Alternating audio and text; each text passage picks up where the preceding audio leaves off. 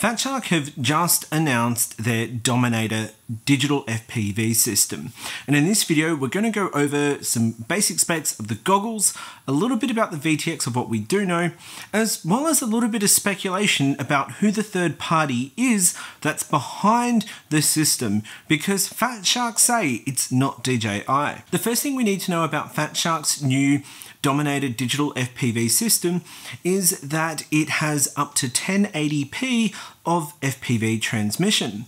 Now DJI, as well as the HD0 system, is only limited to 720p.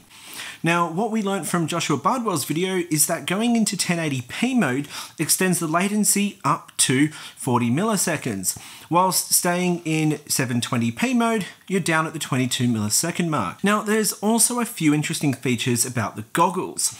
The goggles themselves, from what we can see in the footage, appears to have the grey left-hand circular polarized antennas, so it seems like there is some work with the TrueRC team behind them, as well as in Rotor Riot's preview video, there is those TrueRC patch antennas that are being used. There are also some key fundamental features in these goggles which the community is absolutely going to love. The first is canvas mode for beta flight. From what we can see in the initial flight footage released by Bardwell, there is the Goggle OSD, but there's also then the Betaflight OSD overlaid over the top of it. The other thing is the goggles have their own SD card. The goggles have a 46-degree field of view, but they also have HDMI out. Now this is going to be a great feature for people that work in cinematography. The goggles are also a 16:9 screen with 90 frames per second. In the Rotor Riot advertisement, we don't get to see much about the VTX, but what we know from Bardwell's video is it does have onboard DVR, which potentially is very similar to the original DJI. There are no details about cameras at the moment. However, from the Rotor Riot advertisement, it does look to be a Cadex Nebula style camera. Now that leads us to the speculation, because when Joshua Bardwell interviewed Greg French from Fatshark, it was very clear that the partner was not HD0, but he also said the partner's not DJI. And this is where I'm going to have a bit of speculation. In Bardwell's release video, he shows the goggle menu, and when I was looking at it, all of the different settings and all of the different functions all appeared to be exactly the same as to what is on the DJI FPV system. The other thing I found interesting was the font was also the same as the DJI FPV system. The only difference is that the layout seemed to be a little different, but this brings me to my speculation.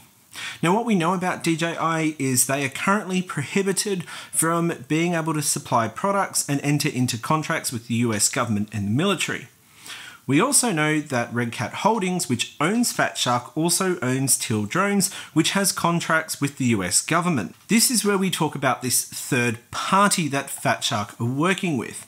Now they won't say who, and rightly so.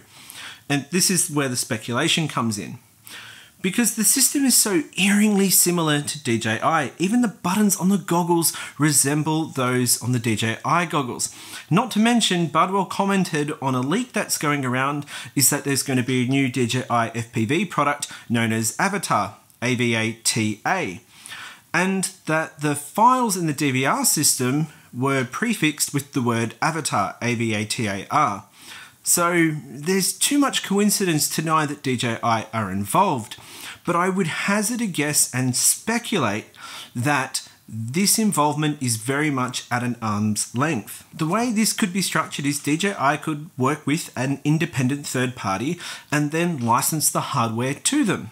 That independent third party would have to go and buy all the different parts, manufacture them, and then that independent third party can supply Red Cat. Because Red Cat supplies the government, that's how we can indirectly get DJI making money from the US government contracts. After all, it's too much of a big pie for them not to. So what does this mean for FPV as a hobby? Well, there's a couple of things. First, having this new third party or this, kind of DJI party involved, does that bring more competition? Probably not.